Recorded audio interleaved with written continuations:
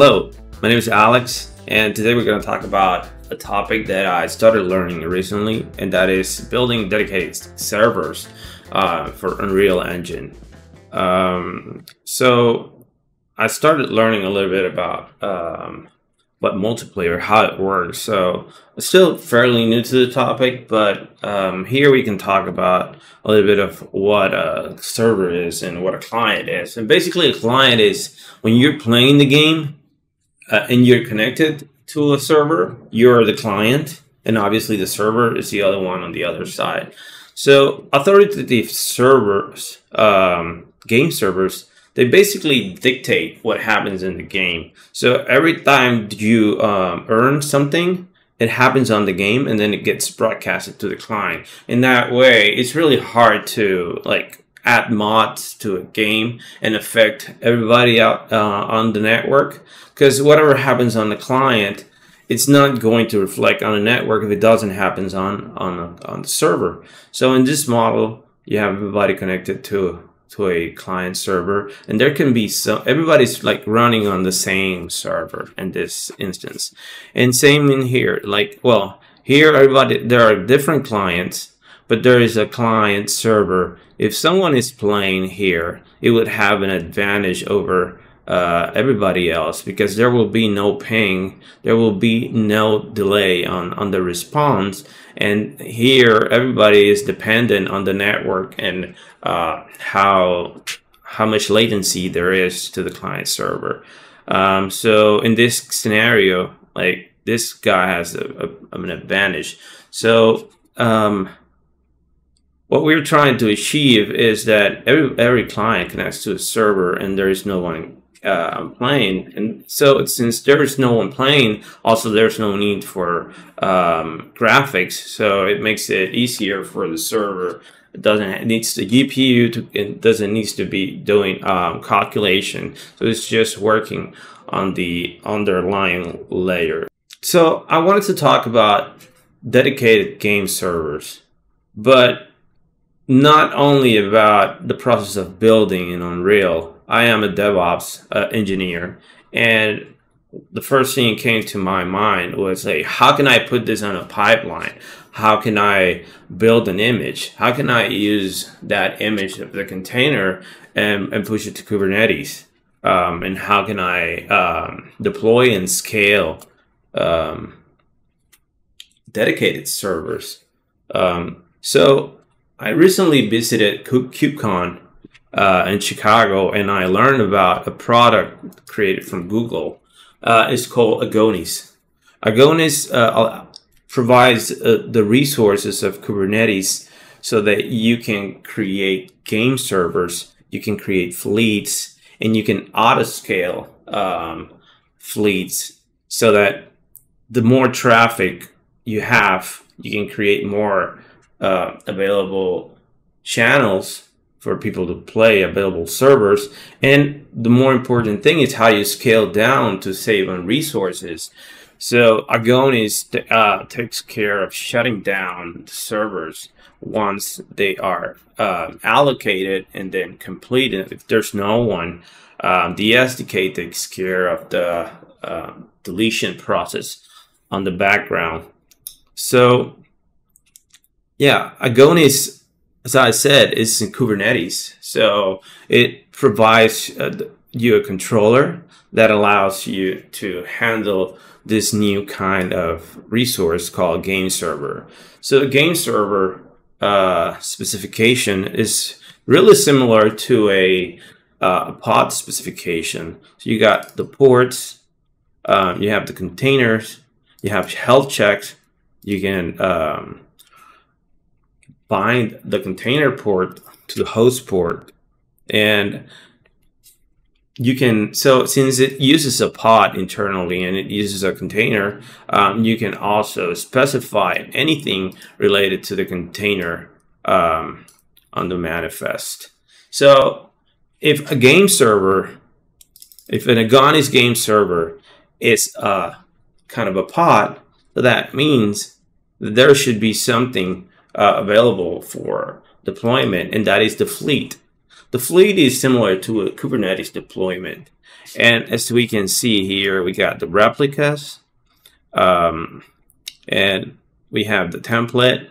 And on the template, like, you can specify the game server data. Just like on a deployment, you can specify the pod details. And same here, you have the health check, and you got the template for the containers. And this will allow us to deploy game servers and scale them up and down as however we need to do. So yeah, let's stop for now talking about theory. I think we got a good overview. So we talked about what a game server is. We talked about the different types of gameplays that we have: local client, and then client servers, and then we have the servers. So here are the clients, client servers, and a server is without the UI. So we're going to talk about building a container version of the game server on Docker, and how do we put it on Kubernetes using Agones. So let's jump into it. So today I'm going to be going through the Unreal Engine tutorial for multiplayer. Unreal provides a game called Lyra. Lyra is a multiplayer, and it already has the game server set up. So in this case, I had to do some extra step to build it for Linux. Because to build for Linux, you need to compile Unreal Engine from the source using Visual Studio, and after compiling Visual Studio, you have to compile. You're able to compile a Linux version from Windows, which is the main platform I'm using right now. So Lyra, as we can see, here we have how to build the client and how to build the server and how to test the dedicated server. But in this case, this is running for Windows. And what we're going to be seeing later on is this is the game that we're going to be playing. And let's jump into it. So this is the build I have for the game. As you can see, it creates a bash file, and this is very simple. It runs the game server that's in here. But obviously, we don't really care much about the game server at this point, because we're not talking about the development of the RPC calls or the interaction to spawn actors inside of the game based on some event running on the server. We're not talking about this right now. We're talking about the DevOps process to deploy a game server into the cloud and using Kubernetes. So in order to, if you've done Kubernetes, in order to start working on Kubernetes, you need to have an image. So it is a very simple image. So we can look at right now, go through it. I'm pulling Ubuntu 20, making a directory called app. I copy the Linux server content into the app directory. Then I add a user called Unreal Engine 5. I make sure that Unreal Engine 5 has access to app by changing the ownership of this directory, this user and it groups. And then after that, I switch to the Unreal Engine user. I expose the port 777, which is the port that the application will run with, and also make sure that I am exposing UDP, because this will run on UDP. And after that, we go to the entry point, and the entry point takes care of running the application. So yeah, that's really cool. So, but how do we do it? Right? What do we do now? So we have I already have the specifications for a fleet and a game server. As we saw early, game server is basically similar to a pod. You have health checks. You can route. You can bind ports. Then you have the container specs, and from here, like you can use any settings that a pod has. So, but we want a scale, right? And simple pods and they cannot scale alone without a deployment. So that's where the fleet comes in. So in here, we're going to be creating a fleet with 2 replicas. We're going to be scaling it to up to 5 later. And then we're going to use the image that was built. And yeah, that's about it. Okay, so now let's build the Docker file. This is a very simple Docker file. So let's go ahead and run the build. So here we're going to be using a local registry on micro KX, which is the version of Kubernetes I'm using on my cluster. So yeah, let's do this. Great. So it's already built. So now that we have a built image, and well, let's do the push, right? Let's copy this to use it later. It's not git, docker push. Okay, now that we have our image pushed, we can now go into the fleet. So first of all, let's do kubectl get game servers and check that there's nothing running, or get fleet. There's nothing running, right?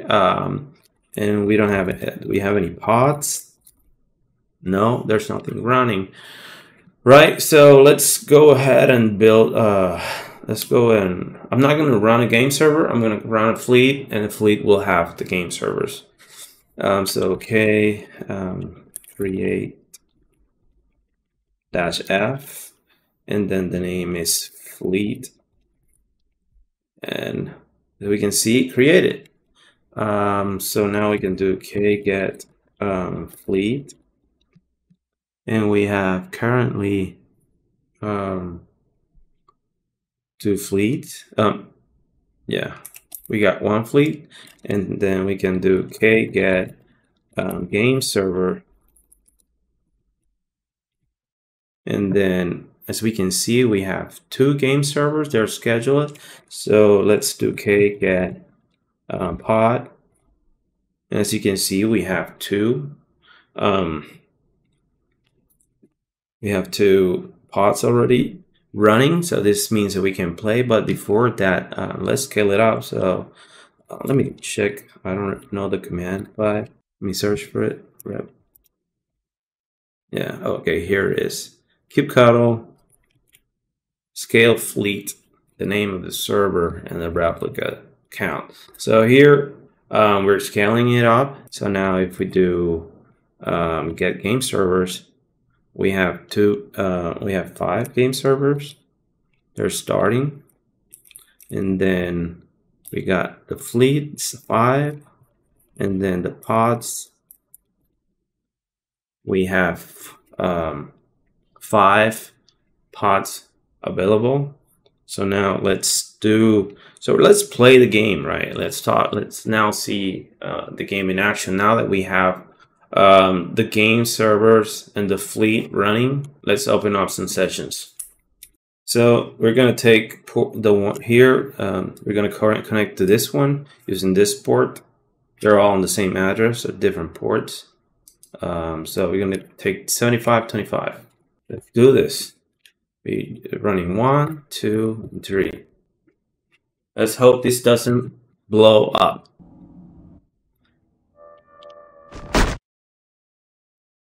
Already getting blasted in.